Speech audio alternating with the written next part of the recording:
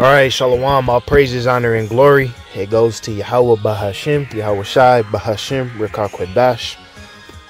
Double honors to the apostles, double honors to the elders of Great Millstone. YAHAWAH, bahasham, YAHAWASHI, Brekathum to the hopeful elect. Shalom, shalom. In today's video, I'm going to do a lesson going into faith in Yahawah. This is inspired off, as you can see, Apostle Street Ministry, 10/8/2022, man. And anytime I do a lesson of what the apostles do, I'm always gonna say, man, brothers, we should at least try to watch an hour of their camp. I know, we got so many things going on in our lives, but we still got to dedicate time to really listen to what the men of the Lord have to say. Even though we do our own lessons and things like that, but it's always good to hear from the top, man. So I was watching the apostles last night, and they had made this statement about faith through confession of Yahawah, which inspired me to look up the precept Apostle Gabar quoted. Eventually, as you can see now, I'm doing a lesson on it. So let me go ahead and play it. Statement like you got the verse 2? 5. All right, this is Acts 17 and 5. Anyway, that's what the book. That's why the Apostle Paul at Ephesus, he told them.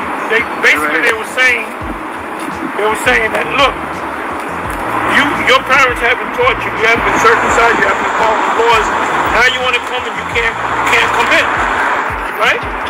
So Paul explained to them, no. Right. Although you be afar off, you're nigh unto them.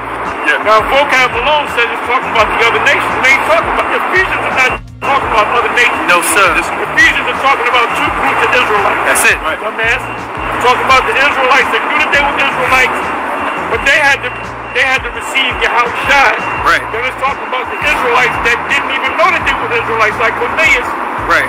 And they had to realize, number one, that they're the Israelites, and number two, that the Savior is Yahawah. Right, because they couldn't. The Jews didn't want that to be done. That's also in Acts 13 and 40. Yeah, because the Israelite foreigners, they couldn't come in through the law because they were lost. So they had to come in through Yahawah, through that faith. That's why the Apostle Paul said confession is made unto what? Salvation. Yep. So back then, if you believed in Yahawah, really believed in him, you were sealed. Because it begins with believing in Yahawah, not giving all the what's the word I'm looking for? Not giving all the praise to the Lord. Right. Giving the praise to YAHAWAH, bahasham, YAHAWASHI, especially YAHAWASHI, because that's the man the Father Yahweh set up to be the salvation of our nation. YAHAWASHI, not the law. You see? Because if it was up to niggas in the ancient world, man, they wouldn't have any of the so-called Gentiles, which are really Israelite foreigners, coming to the mix. If it was really up to them, they would just leave it at, Judah, Benjamin, Levi. But what they didn't understand is that all 12 tribes were scattered, and all 12 tribes had to have a way to come back into the fold, and that is through Yahawah, as the apostles were explaining. But when the apostle Gabar mentioned that confession is made unto salvation, I looked it up what he was quoting, and it was in Romans 10. It is Romans. Well, let's just start at 1 and we can get to it.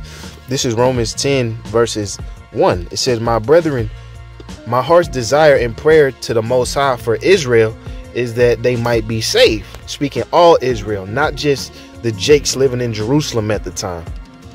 It says, "For I bear them record that they have a zeal of the Most High, but not according to knowledge. For they being ignorant of the Most High's righteousness and going about to establish their own righteousness, have not submitted to themselves unto the righteousness of the Most High." Right. So Jake, they had a zeal. They had certain things that they would do, keeping the law, just unknowingly. You see, they had the will, but they were ignorant of the Most High's righteousness. But it says, "For Hamashiach is the end of the law for righteousness to everyone that believeth. For Moses describeth the righteousness which is of the law, that the man which doeth these things shall live by them.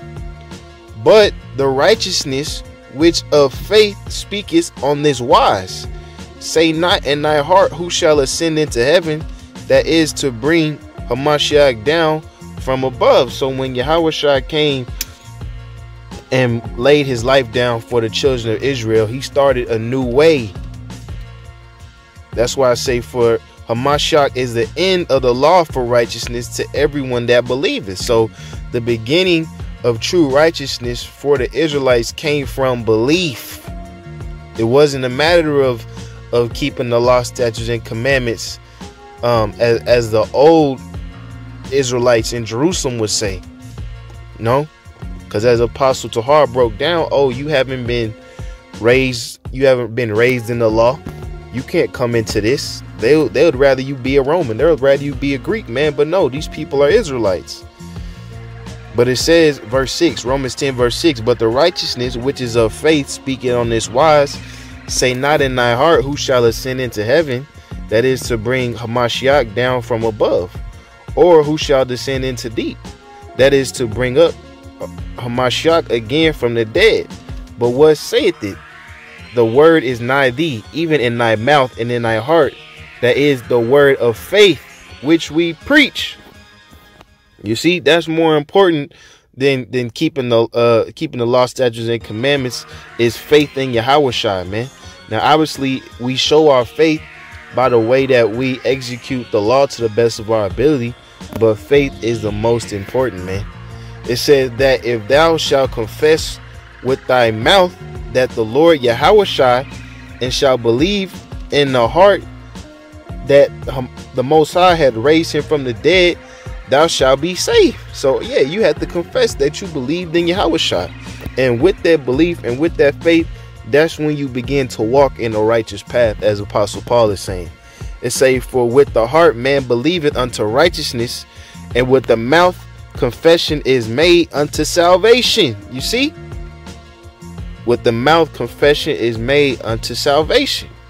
And that's the same thing with us, Lord willing. We be those men.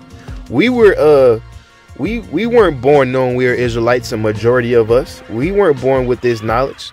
So as the Apostle Tahar said, you said, one, you got to know you're Israelite, and two, you got to believe that Yahawashi came and salvation is able to be made through him. And hey, we did those two things, Lord willing, we be the elect. Romans 10 verse 10, for with the heart man believing unto righteousness, and with the mouth confession is made unto salvation. For the scripture saith, whosoever believe on him shall not be ashamed. For there is no difference between the Jew and the Greek, for the same Lord over all is rich unto all that call upon him. But you see, this word vocab can't trip you up, because when you read in verse 1, it says, my brethren desire in prayer to the Most High for Israel is that they might be saved, man. So when it speaks of Jew nor Greek, it's not speaking of members of a heathen nation.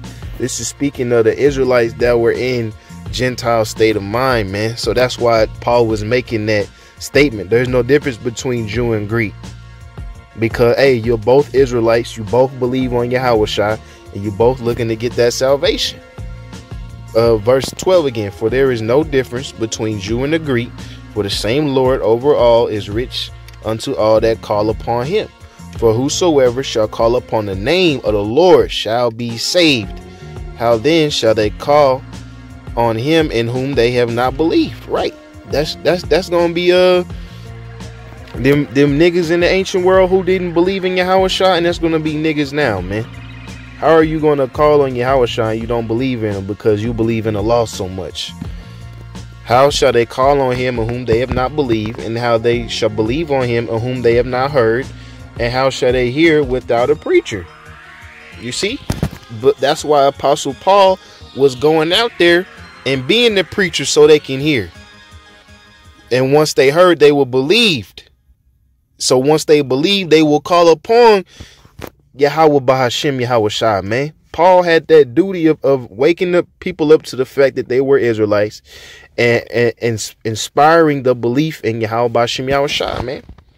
You know, with that, hey, Lord willing, this edifying, you know, even when you watch an hour of the Apostle, you can take a 2-minute clip and make a lesson out of it, man. It's endless. It's living waters, man. But with that, Lord willing, is edifying. Once again, all praise, honor, and glory goes Yahawah, bahasham, YAHAWASHI, bahasham Rakar Kwadash. Double honors to the apostles, double honors to the elders of Great Millstone. Yahawah, bahasham, YAHAWASHI, Brakatham, Shalom, Shalom.